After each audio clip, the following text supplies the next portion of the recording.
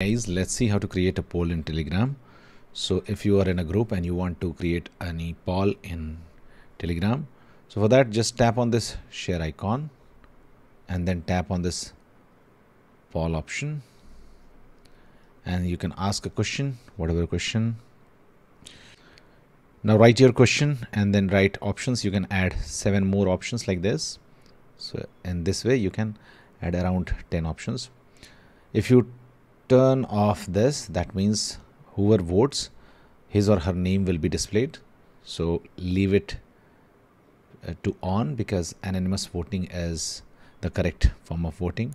You may turn it off also. If there are multiple answers, so for example, if one can choose more than one options, you can select this.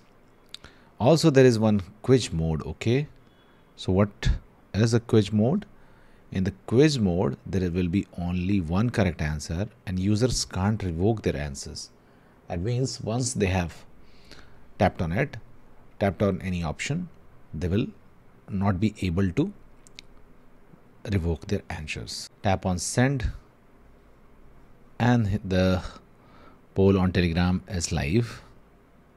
Now one can select the answers and the percentage result will be displayed. Thanks for watching. Please do like.